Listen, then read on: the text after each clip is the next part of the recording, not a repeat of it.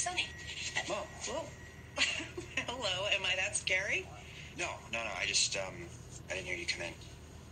I was just thinking about something. Leo Starr.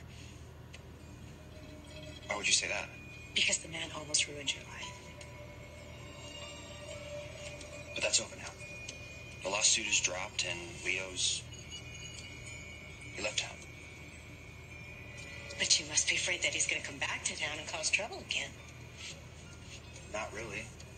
Look, honey, it's okay to feel that way. I get it. I feel exactly the same way about that awful Bobby Lockhart. Has Uncle Steve got any leads on her whereabouts? He's gotten close. She's a slippery one. He'll find her eventually.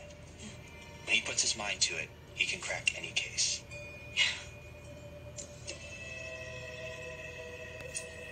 What the hell is this about? What are you doing? Thought you had a meeting. It was canceled. Do we need to have a conversation about respecting each other's privacy? Might be an awkward conversation, considering. Considering what?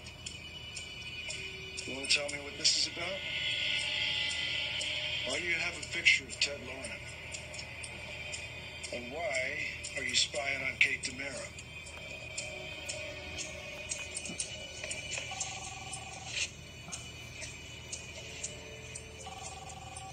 What do you want? I just want to let you know that I will be stopping by later. Oh, great. Because I have a box of your stuff waiting for you.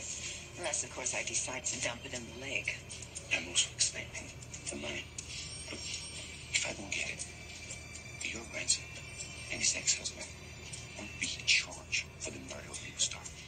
Why are you whispering? Where are you? I don't want to know.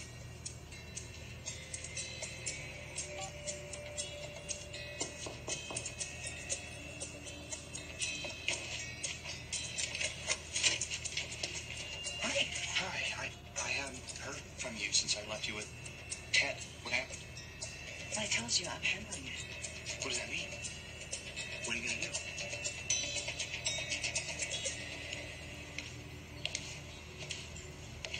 Counselor? Hello, Commissioner. I want to talk to you about my client, Ben Weston. What about him? Well, I want you to drop the arson case and stop harassing him.